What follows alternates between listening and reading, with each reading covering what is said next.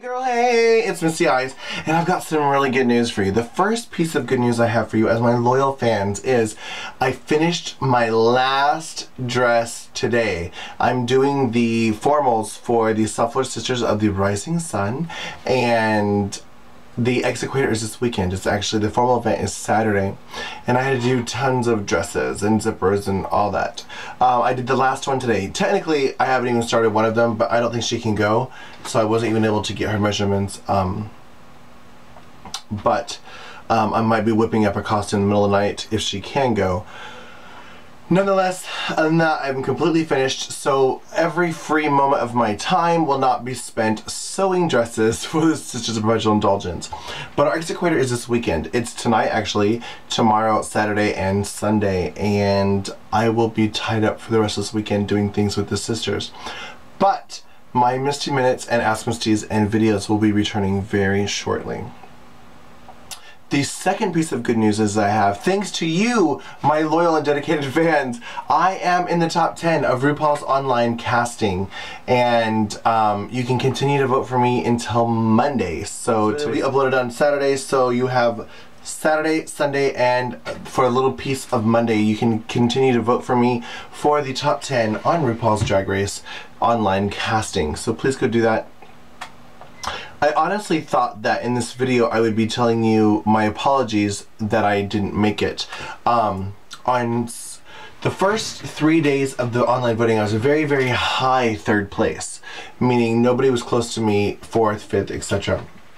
And then on Sunday, I got a Facebook message from somebody in Bangladesh asking if I would be interested in his help in helping me in the contest. And of course I was like, duh, share it please. Of course I want your help. I've been asking all my friends. I've been Twittering, Instagramming, Facebooking, emailing, anything I could think of to reach my fans or say, hey, don't forget to go vote today.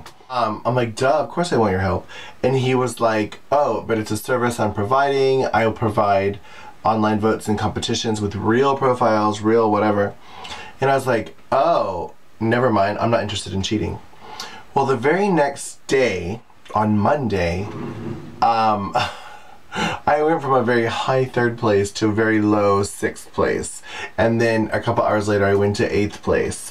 And then a couple hours later I went to 10th place. And my heart was sick. I completely freaked out. I totally had a binge attack. Like, I couldn't sleep and I started eating the house down. You know, sick about it, because this is something that I want. And I did another video saying, please, please, please, everyone go vote for me. And I just like freaked out and asked my fans, please, please, please step it up. You know, I lost 3rd place, I lost 4th place, you know, blah, blah. And thanks to you guys, without cheating, you guys helped me win top 10. The votes in this next round are erased, or hidden rather, and scrambled, so we have no idea. But that doesn't mean that I'm doing good, that doesn't mean I'm doing bad. That means you need to continue to vote.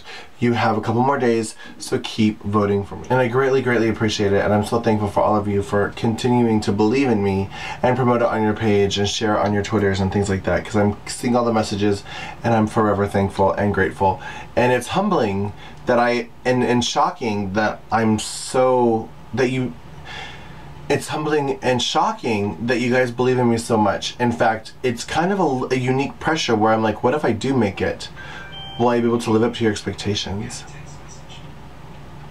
But I'm not trying to think about that right now. Right now, I'm just asking you to continue to vote. Go vote, go vote, go vote. Round 1, this round ends on Monday at noon, I think. And I'm not sure, but I think this is the last round. Maybe? I'm not sure.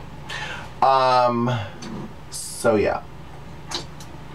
That being said, it's Saturday, and that means I'm here with Queens of the Week.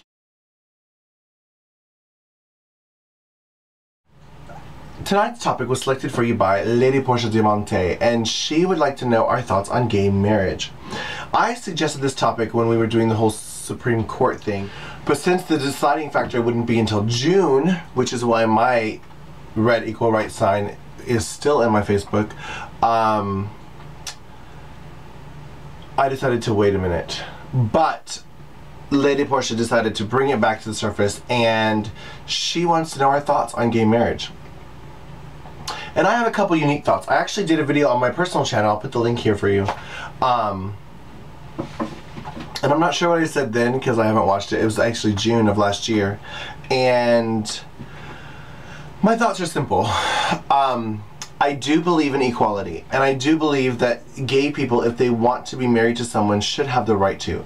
And there are legal obligations that come with marriage, such as hospitalization and medical bills and wills and things like that, that are definitely important. If you've been with somebody for 40 years and they're on the deathbed and you can't see them in the hospital, that's fucking retarded. That's bullshit. It's dumb. But at the same token, why would gay people want to subject themselves to the same thing as straight people with marriage? How many marriages end in divorce? How many gay marriages are going to end in divorce? Probably a lot more. I don't think that gay men by nature are capable of monogamous relationships. And I say that being stereotypically.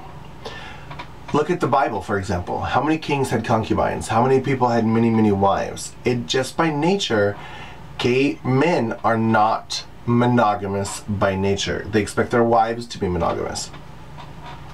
But there are some of us gay people that have a female gene, or they're just Capricorns or whatever. I've never cheated on a boyfriend before. Granted, I am very reluctant to get into a relationship because they usually end up so messy and gross. But when I am in a relationship, even if it's a sexless, abusive relationship, I don't cheat. Being in the public eye just comes with responsibility, and I do take that serious. So in my last relationship, I wanted to cheat all the time, and I was afraid to. I didn't want to, but realistically I didn't even want to. Like, I wanted to try to make it work, and long story short, I just don't think men by nature are monogamous creatures. However, I do believe it's possible to fall in love and live happily ever after. Maybe that's a little Disney girl in me, but I do think it's possible, and I do hope to find that for myself.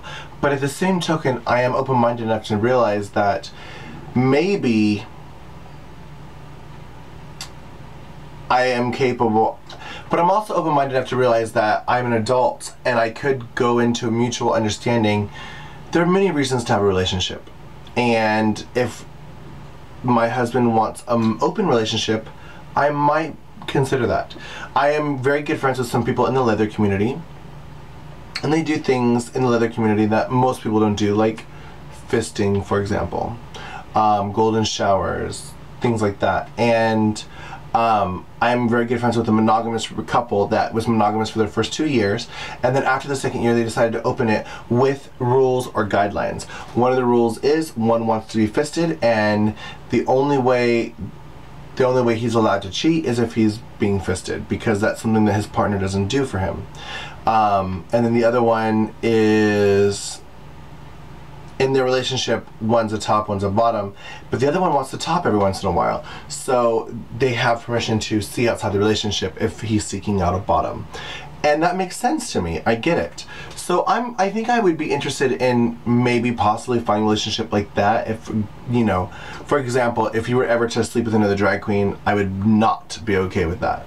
But if you needed a leather daddy to top you, because I'm primarily mostly 90% a bottom, and if you needed a leather daddy to top you because I'm not able to do that for you, I think I would be open to that idea. Maybe I'm growing. I don't know, but I still secretly want that monogamous fairy tale princess. I want to be everything to each other. But if that's not possible, I'm open-minded enough to fix it in our relationship. But back to legal rights, I do think that it's not okay for America to tell people that they're subhuman or subspecies or sub-important to society because they are attracted to the same sex. That's bullshit. I think it's ludicrous. I think it's dumb. So if a man wants to have a legal marriage with another man, why not? Look at Britney Spears. She married for a guy for a couple hours. You know, she got a divorce. Gay people should be able to do the same thing. That's my thoughts. And this is Misty Eyez with Queens of the Week.